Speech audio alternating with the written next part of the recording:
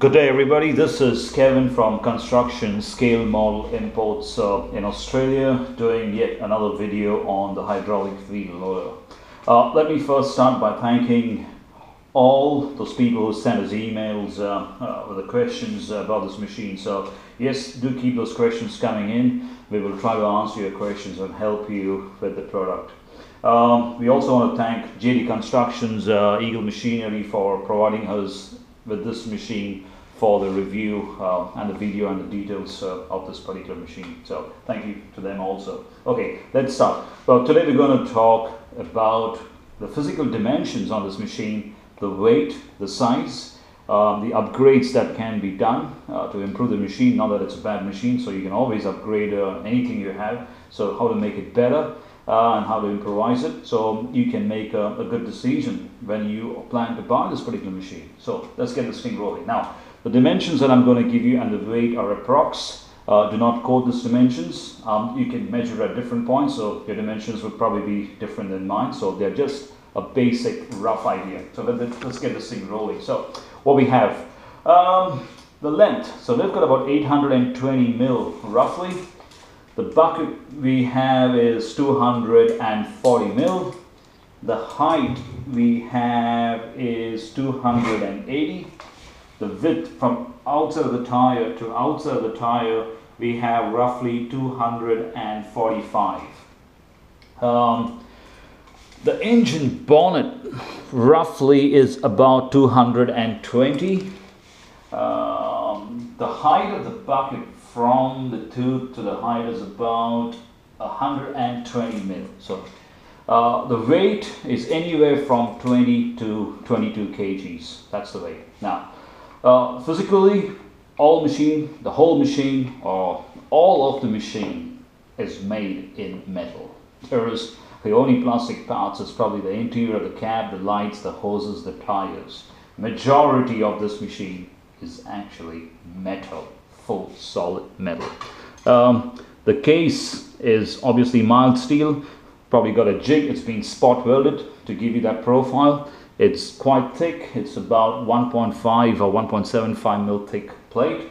The bucket is solid mild steel. Once again, is welded nicely, beautifully, and then given a good coat of paint. What I like is all the details where all the pivoting pins are secured in place, just like a real machine. So they've got locking arrangements. Headlight housings, 1, 2, 3, 4, 5, 6, all metal. They've designed it well, because when I install the LEDs inside these housing, you actually install the LEDs and it's drilled quite well, so they're not floppy in the housing. They actually are quite firm and they stay in the location. Very easy to route the wiring. So you got two lights here. I've used these as work lights, so I haven't put indicators here. They actually go in, they go underneath the cab, they then come up here, and on the top I've fitted my ML4 switch from Servonaut. The reason why I use ML4 is because you can use the indicators, work lights and low work lights also. Two set of lights here, indicator here, indicator here, indicator here, indicator here. I haven't finished the wiring yet, I'm working still, but I thought it would be great when the machine's pulled apart, you guys could have a look inside also, what it looks like in the engine bay, what all things are in there. So let me just show you how I've installed my wiring. So the wiring's not yet complete, so that's the reason why you will find some wires sticking out. Here you'll be able to see the ML4 on the inside up here. That's stuck with a two-sided sticky tape, and then I'm using one of the channels from the radio to control this particular writing. Now let's go to this radio. Let's see what we have on the radio. Okay, so Fly Sky radio. This function is set by the manufacturers for start and horn in the sound module. This machine did come with the sound module, so we've got start and horn on this function. As usual, we've got the forward, we've got the reverse, we've got the left, we've got the right. Here we have the crowd for the bucket, open and close, or up and down for the bucket, and here we got the boom, raise and lower. I've used this particular switch for my light functions, so you could use any one that you wish. This particular one is for the 2-speed, this is for the hydraulic pump, sorry, on and off. and this one is for the 3-speed gearbox. So that's where we are with the radio and what you can do. So if you want to have a closer look at the radio, here's the radio. It's got a good digital display. The receivers are quite economically priced, so you could also use this particular radio for any other truck if you want to combine it with something else.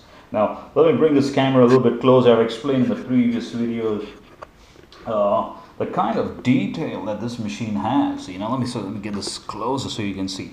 So I've used this machine in the sand for a while, so you probably see a bit of dirt on it. We've got some great wear plates here.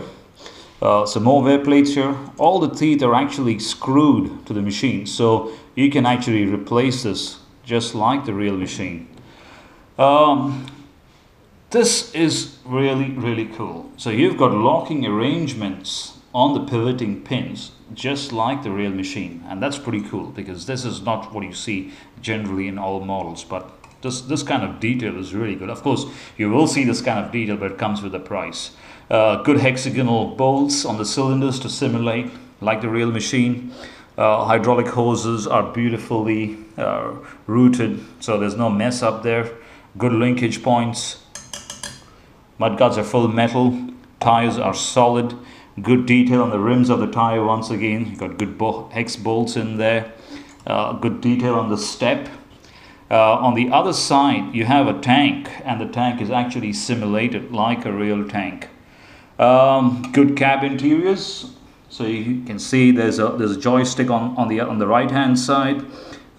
Details on the dash. You also have the foot pedals on the inside. Cushioning seat. So these kind of little details make a lot of difference. Now I have put beacons on this one. It was a little bit tricky because, as you can see, this cover is provided by the manufacturer, which is a great idea, I think, to hide all the screws that is used to bolt this roof to the cab to make it more sturdy. So they provide you with a 2-sided sticky tape. It fits beautifully and covers all the screws on the top. I had to drill the holes, mount my beacons, route my cable, and I've got to use better quality sticky tape. So I'm still working on that, and that's the reason why you see what you see. Okay, so it's not a part of bad quality, but it's just the way I've been working on it and trying to fit it. But once it's completed, it'll be beautiful. Now going back to the engine bay, I'm not sure if you can see this. I'm trying to bring it up here. Okay. They have designed this on 2 trays. So you've got 2 trays there, fixing all the electronics and things like that. I will talk about the electronics in the next video. So on this video, we've just touched about the physical aspects and the machine in general. On the next video, we will then go into the engine bay and see what is inside the engine bay and how we have done that stuff. It's Kevin from Construction Scale Models. Thank you for watching the video. If you have any questions, please feel to email us at info@csmi.com.au. Great, thank you.